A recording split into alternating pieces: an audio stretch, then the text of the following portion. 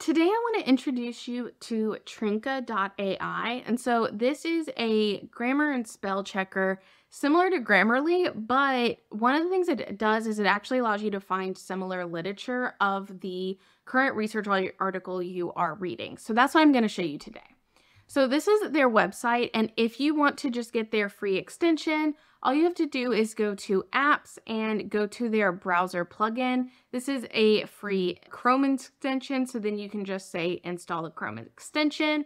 And I already have it installed, but you would just hit it right here to install it, and then it would get installed into your Chrome browser. So once you've done that, you can go to any research article that you are interested in.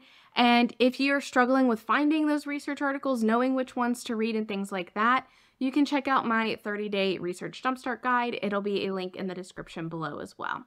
But today, since I do a lot of different tools, I test it on this paper, which is my first published paper, I am going to test this one on it as well. So once you have the extension installed, you can see I can come up to my extensions up here. And if I scroll down, there is Trinka AI for Chrome. And what it'll do is right down here, you get this Trinka symbol. And what it'll have is this little magnifying glass that says get similar literature. So this will work on things like Google Scholar, which I'll show you in a minute, but it will also work on just any online PDF that's open in your browser.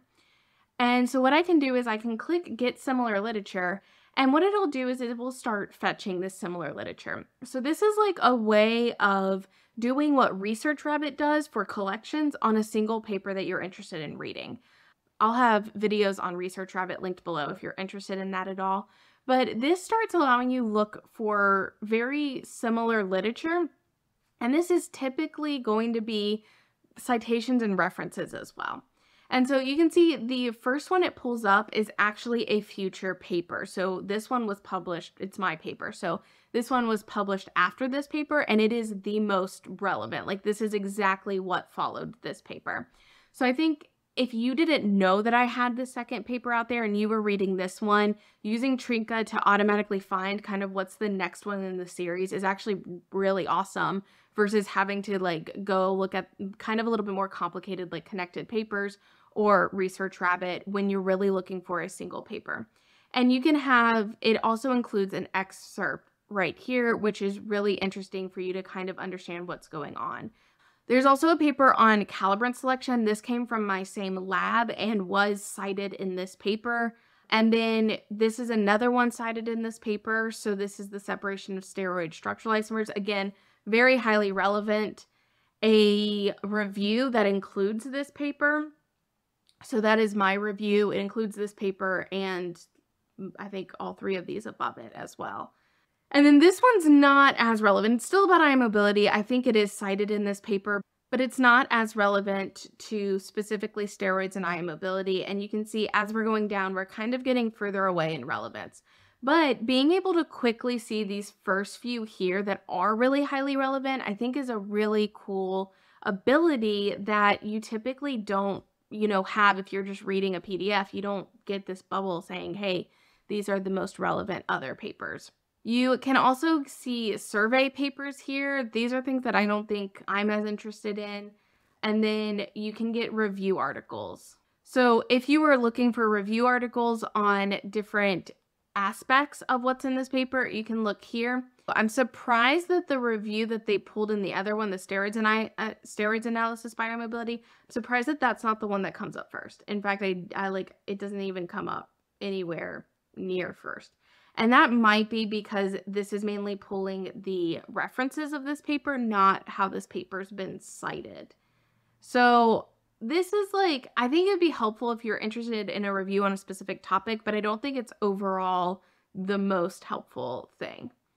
You can look at cited by, so you can quickly get what papers have cited this paper. So if you're trying to see that, again, this paper comes up next, which is the next in this series. And then you can see Wikipedia analyses of kind of, if you were wondering what eye mobility is, you can just go over to that. There are lectures that are included on it. And then finally, you can see light reads. None of these are super relevant. So I think the most relevant thing to most of you guys is going to be just the research papers and maybe the reviews as well. And so I want to show you one other thing by going to Google Scholar. So this is just me searching steroids and eye mobility.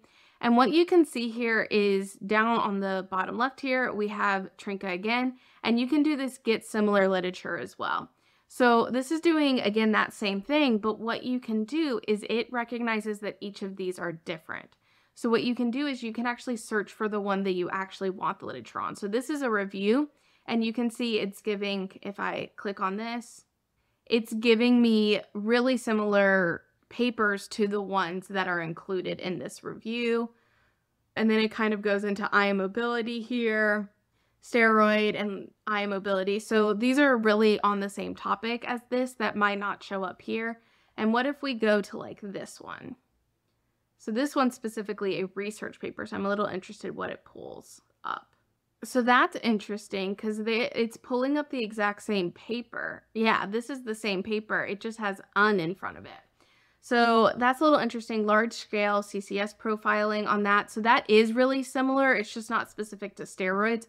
So some of these may not even appear in this search because they're pulling out different themes of that paper and their relevance. So this could be really helpful if you find a paper on Google Scholar and want to quickly see, are there others in that theme that might not be related to the keywords you're actually searching for on Google Scholar. And then if you're interested in any of these papers, all you have to do is click on it and it links you to its site. So you can go and be able to get the PDF or anything like that directly from its site as well. So one other thing that you can do on Google Scholar is actually click this select text to explore. And so if you click it, it will allow you to specifically choose any text that you want to find similar literature about. So maybe I'm interested in this, but I'm specifically interested in this little excerpt here. The standalone IMS analysis will examine the use of derivatization of steroids.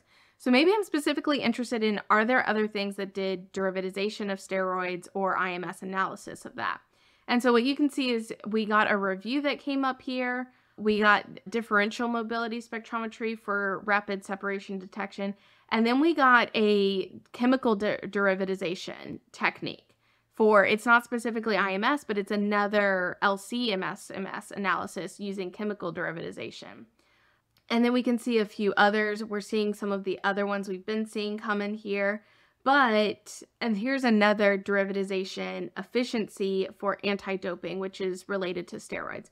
So you can see that because of searching specific text, you can find related papers that you wouldn't necessarily find just by searching what is related to that specific paper. If you are interested in an entire software that will help you find a lot of related papers, I would check out my tutorial on ResearchRabbit, and I will have another tutorial over here talking about using ResearchRabbit for literature reviews. If you found this helpful, please like it and subscribe to this channel for more videos on how to become more efficient in your research. I hope this video was helpful, and I look forward to seeing you in the next one.